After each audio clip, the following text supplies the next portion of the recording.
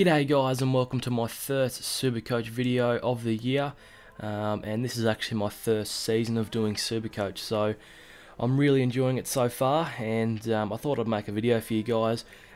This could become a weekly thing if you enjoy it, where I talk about my week that I had and then also preview the next round, or I could split it into two videos, but yeah, we'll just have to see how it goes. I thought I'd start off by showing you my stats. I'm currently ranked 17,745th, which I'm pretty happy with. Considering it's my first year as SuperCoach, I'm pretty happy with that high at the moment. And a few weeks ago, I was as high as, I think I was close to 6k, or 6,000, so I'm pretty happy with that. I did have a bad week when par was like, I think at that week par was like 2,200 and I was under 2,000, so I dropped a bit, dropped to about 20k, and now I'm down to 17,000. So yeah, last round I did score 2,126, which was I think it was sort of around par, maybe a tiny bit under, but I did go up in the rankings, so that's always nice. We'll jump straight into the team. So let's have a look here. I probably should split it up in two videos, but anyway, we'll just do this now.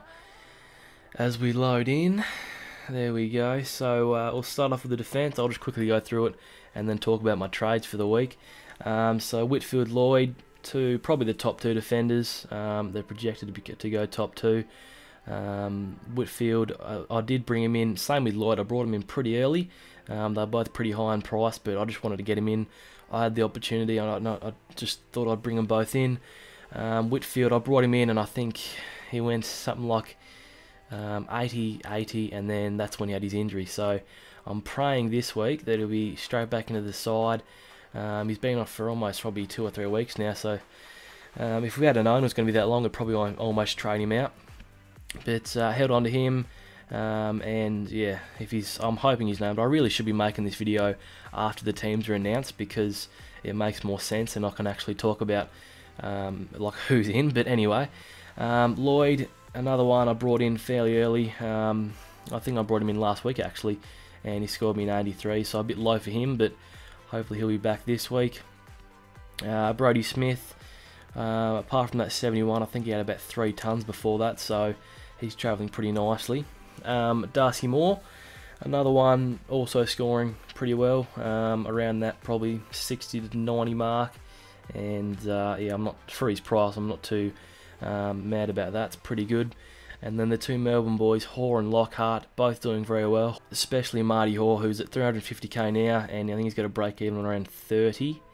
Yeah, 31 there, so he's just going to keep rising in price, which is great. Also Lockhart, he's at 221 with a break even of negative 29, so he's only going to go up as well. So those two boys are doing well. Also traded in Ainsworth last week. I think, gee, who was at 4? Might have been for Dersma, I think. So hopefully Ainsworth can make me a bit of cash. Joyce, he's played a couple of games and he's scored in the 60s, so he's looking pretty good, but he's just got to find a spot in the team. So hopefully he'll be back soon, make me a bit of cash. The midfield, I'm actually making, I'll talk about it in a sec, but I'm looking to make an upgrade in the midfield. But Paddy Cripps and Nat Fyfe, well, speaking of Paddy Cripps, he's just insane.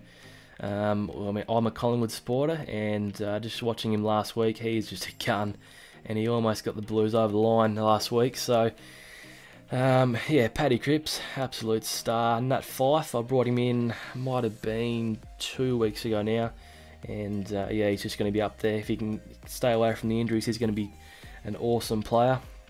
Treloar, McRae, Sloan and Crouch, I started with all 4 of these, and they've been pretty good for me. Crouch probably a little, I mean, Crouch, he did get injured and he should be back this week, but yeah, I mean, they've all been pretty good. Sloan had a great week, same with McRae, and Treloar, he consistently tons up, so it's always nice to have a player like that in your team who's pretty consistent. Walsh and Stack, my 2 mids that I field, or my 2 rookie mids that I've been fielding, they've been scoring very well for me.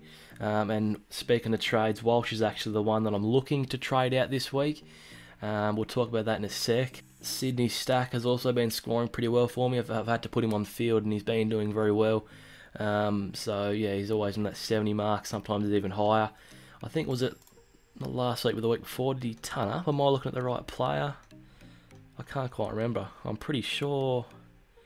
Yeah, against the Bulldogs, he did ton up, so that was great. But yeah, the last three rookies in the mids, Atkins, Hayes, and Scott. Atkins, I think he did his hammy, so that'll be another one I'm looking to trade out, which we'll talk about in a second. Hayes and Scott, well, Hayes, he's been scoring okay. Should probably get to around, I mean, he might reach the 300k mark soon, I'm not quite sure. But Scott, I think he turned up in his debut, and I'm not quite sure if he's injured or he's just was just dropped. But yeah, hopefully he'll be back soon. But Grundy and Gawn, I mean, you know how good they are. I'm glad I started with them. They've just been, you know, basically as good as we thought they'd be. So no problems there at all. Danger, he's been, you know, pretty good.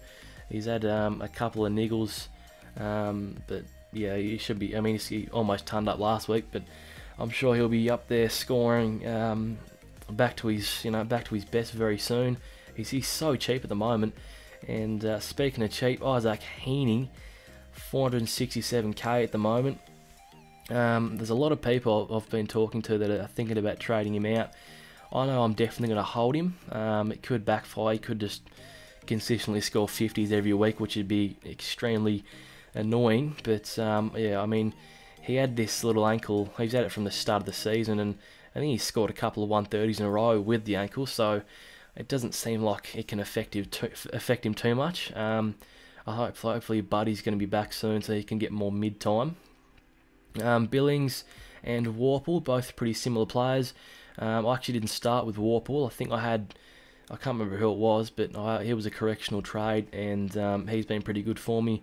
And Billings, yeah, he's been like pretty close in the 90s every week, so no reason to trade him out at the moment. Drew and Baker, my two rookie forwards that I've been fielding as of late. Drew, I'm probably looking to trade out next week for a primo, someone like a Tim Kelly maybe, but I know he's got the round 13 bye, which isn't too good. But yeah, that we'll have to weigh up our options next week. Baker, he's been awesome. What's his break even at right now? He's been scoring great. Yeah, 33. So he'll continue to rise. He's at 321 at the moment, so he could almost reach the 400k mark pretty soon. And then Parker and Setterfield, I mean, they've been up and down, but they're still sort of making cash, so that's great. But yeah, that's the team, guys. Sorry if you didn't really want to hear all that, but this is my first SuperCoach video, so I thought I'd probably have to introduce the team. But speaking of trades, I am thinking, I mean, I'm probably about 98% sure this week that I'm going to trade out Sam Walsh. I know a lot of people are holding him till he's bye, but yeah, he's just not going to make any more cash. And I mean, I'm thinking about bringing in Josh Kelly for him, and that's just going to be a big jump in points each week, you'd think, if Josh Kelly can stay away from those little niggly injuries that he's been suffering. He's going to score insane amounts. I think it was only last week he scored a 150 plus score. He only had like 25 touches, and yeah, his efficiency is just awesome. I think he had about 80% efficiency plus. So he's just a gun, Josh Kelly. And I think last time he played the Blues, who he plays this week, he scored a 205. So that's just too tasty. You can't. I mean, I can't not have him. You know, if he's gonna score things like that, he might flop. He might score a bloody 60 or so. So let's hope that doesn't happen. But you know what? We'll do it now. Sam Walsh, he's been pretty good to me, but Josh Kelly just looks too good. If it loads for me. There we go. I was also considering Zach Merritt, but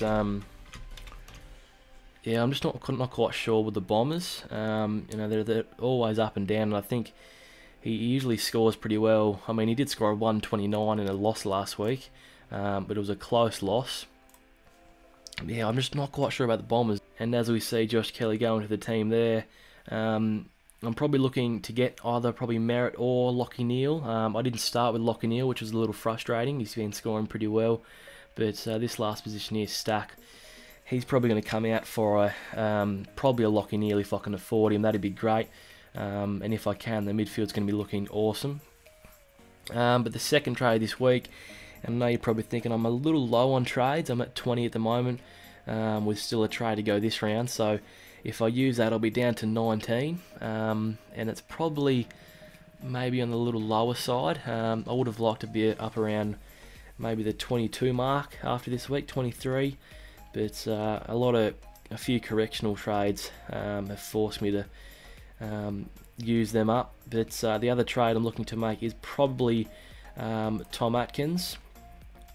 As you can see, he's got a break even of 53 as well, but I think he might have, I don't know if he's actually done his hammy, but if he has, he'll be out for a number of weeks. And I know he's not up to a high price at the moment. If he was up around the 300k mark, that'd be perfect. But I am looking to probably bring in Stocker this week from the Blues, which is not the best of options, but you know, he's been, I think he scored around, I think it was like the 20 and then like a high 50s against the Pies. So not too bad, that second score. But if someone like a Jackson Hately's named, I'm going to be extremely happy, because I know it'll definitely be Hately over Stocker. And Hately's, if he's named, he's going to be so popular this week. He's almost going to be in every single team, I reckon. He's got such a, his break even's like negative 90 something, which is insane. And I think he's expected to go up around 80k in his after his third game. So cannot forget about him. If he, as I've said, if he's named, he'll be straight in. But if he's not, it'll probably Stocker for Atkins. So there's my trades for this week, guys. In terms of captains this week, I've actually got Bynes, who plays on the Friday night. So unless there's someone else like a Bailey Scott I can use as the loophole, I'll have to just straight captain Grundy and not be able to use the VC loophole. But I'm okay with that anyway. Grundy's up against a pretty inexperienced ruckman, and I think it's Marshall for the Saints, so he should score pretty well. But yeah, that's it for this one, guys. My first SuperCoach video. If you enjoyed it, let me know so I can do or make it a weekly thing.